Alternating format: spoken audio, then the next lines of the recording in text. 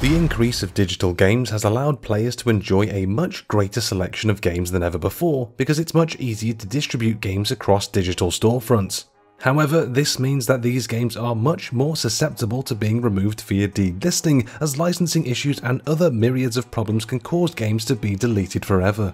It's a sad state of affairs, but unfortunately, digital gaming isn't truly safe, and there's been some unfortunate casualties, especially on the Xbox One. While this list certainly isn't an exhaustive collection of every single game that has been removed from the Xbox One store that remains unable to buy or play properly to this day, this list does contain some of the more notable omissions from the Microsoft store. With that in mind, here's 10 of the biggest Xbox games that you can't play anymore. Project Spark.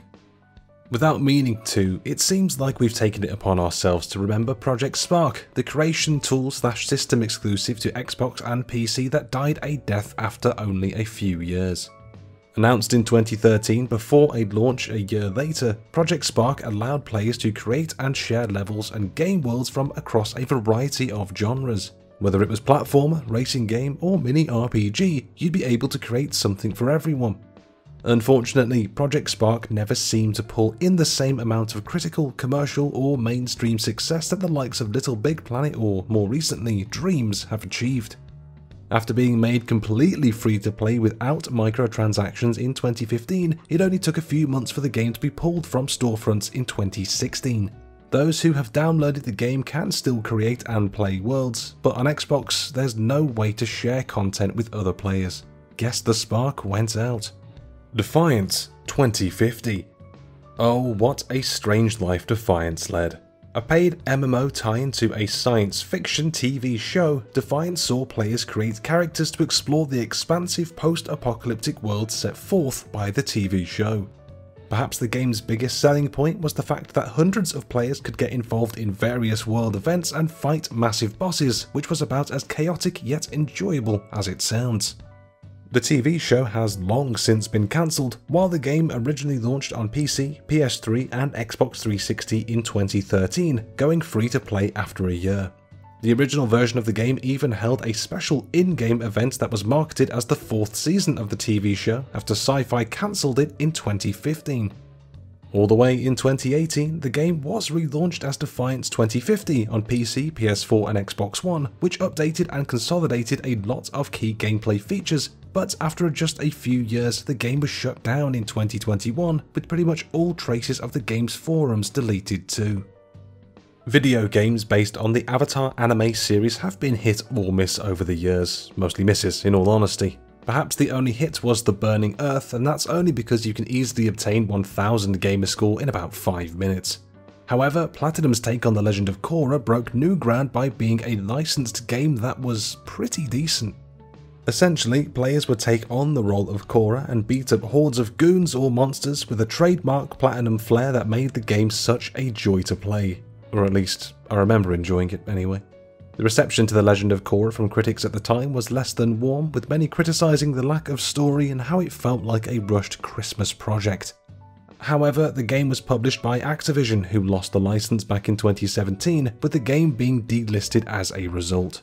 As The Legend of Korra never saw a physical release, it's now become impossible to buy the game for new players, meaning it's lost to time forever.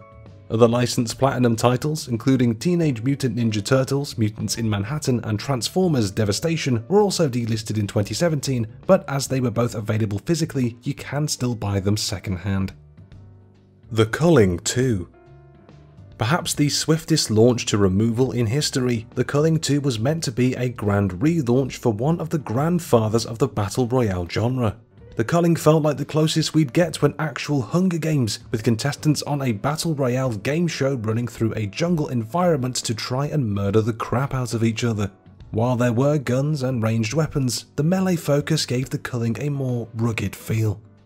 The Culling 2 took all of that, threw it out of the window and replaced it with a PUBG/H1Z1 clone that lost all of the identity that Xaviant had cultivated with their previous installment.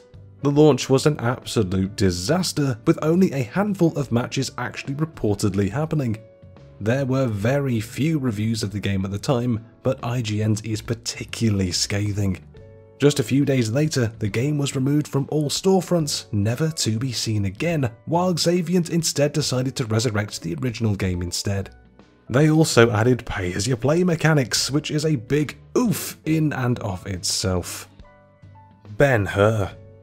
Remaking the film Ben-Hur seems like a bad idea, considering it's a classic of cinema, so using that remake to release a free-to-play game based only on the famous chariot race seems like a sandwich of misguidedness. Players controlled the chariot racer, attempting to win a series of races with a variety of obstacles and other chariots making life difficult for you. It also sucked, just like the movie remake did. The only real value that Ben-Hur offered was the fact it was an easy 1000 gamer score, but up to 2 hours of your time isn't really a worthwhile investment for a game as bad as Ben-Hur. Trust me, I did it. As the game was a collaboration between developers Float Hybrid Entertainment, publisher AOL, Jesus Christ, and the movie owners MGM, Ben-Hur was delisted after 2 years. No one was sad to see it go. The Grand Tour game.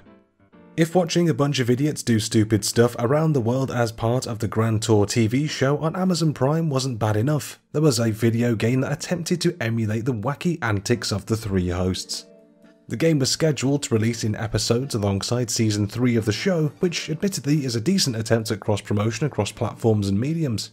While the subject matter is questionable, the ambition is undeniable. Despite the immersive premise, the game just couldn't match up to the current racing games of the modern era. Within 18 months of release, the Grand Tour game was quietly shuffled off from digital storefronts, with the reason why being unclear even now. It's possible there was a rights issue between W. Chump & Sons, the TV production company helmed by the show's hosts, or Amazon chose to delist the game, either due to poor sales and critical reception, or as part of a decision to move away from console game publishing. Aftercharge. Asymmetrical multiplayer games have the potential to be some of the most interesting games on the market, as they take 2 opposing forces and pit them against each other to see who's the best. Aftercharge followed that formula, seeing 2 teams of 3 vying for control over various generators. One team plays as an invincible security squad trying to protect some generators, while another plays as invisible robots looking to drain the generator's power. There was an interesting premise within Aftercharge, as the various characters on both sides had their own abilities that could shake up gameplay. The game received decent reviews from critics, but the user score on Metacritic points to a lack of support from regular players. However, it was announced on June 1st, 2021 by developers Chainsawsome Games that Aftercharge would be getting deleted forever by the end of the month. According to them, the game had been operating at a loss for far too long, and the time was right to pull the plug. However, the developers have been buoyed by the success of Night Squad 2, so it's not all bad news. Gigantic. Oh boy, this one stings. Just a few months after writing an article about how good Gigantic was, the developers announced that the game would be shutting down. Gigantic felt like the proper fusion between third-person shooter and MOBA, with players experiencing excellent gunplay alongside objective-based game types that force players to be more than just proficient fraggers. Like any good MOBA or hero shooter, Gigantic featured a wide range of characters with unique abilities, though none of them were as cute as Paco. Unfortunately, Gigantic only lasted a full year, with the game being effectively cancelled in January 2018 after one last big content update. Gigantic's servers remain active for another 6 months, with all the characters being free to play so everyone could experience the full extent of the game, but with dwindling player numbers, perhaps it was the right decision to say goodbye to Gigantic. Hand of the Gods, Smite Tactics. Hi-Res Studios are known for their free-to-play games, with Smite, Paladins and Rogue Company all achieving moderate levels of success in the MOBA, hero shooter and tactical shooter genres. Hand of the Gods was Hi-Res's attempt at breaking into the world of card battlers based on the artwork and gods featured in Smite. It was a card strategy game that could have had potential, but it just wasn't to be. With games like Hearthstone still dominating the card gaming space, Hand of the Gods couldn't find a foothold, and with very little actual reviews of the game, it received no attention from press or gamers. According to SteamDB, the game very rarely broke the 100 players mark during the 2 years since its full launch, which pales in comparison to how well Hi-Res's other games have been received. With numbers like that, it was no surprise that Hand of the Gods Smite Tactics was killed off at the beginning of 2020. It might have been the first thing to go in 2020, but it wasn't the last. Evolve. Another asymmetrical multiplayer experience, Evolve had all the potential and hype to be the next big thing in gaming. Teams of 4 hunters would drop into a map with a view to hunt down a lone monster, with a deadly cat and mouse game emerging between the two parties. Initially, the monster would be too weak to fight the hunters, but if the monster wasn't killed quickly, it'd reach more powerful levels, tipping the balance away from the hunters. Launching in 2015, Evolve was supported for 3 years with updates including new monsters and characters. PC players were even introduced to a Stage 2 update which added a host of new improvements and even made the game free to play. Unfortunately, it was too little, too late. The game's middling reviews and the launch DLC controversy meant the game failed to achieve enough groundswell. Eventually, Evolve was removed from storefronts and the service was shut down in 2018. If nothing else, at least Turtle Rock's new game Back 4 Blood seems like the move to another game was worth it. Here's hoping we're not saying the same about that game in a year though. And there you have it, there's our list of 10 Xbox One games you can't buy anymore. Did you play any of these games? Were these games ones that you've forgotten about because you can't buy them, just like we said in the list? Remember? Remember that list that we did? Of course you do. Let us know in the comments down below, we always love to hear what you're thinking. And remember, if you enjoyed the video, hit that like button, subscribe to the channel, and whack that notification bell so you don't miss any future videos coming to the Cultures Vultures YouTube channel.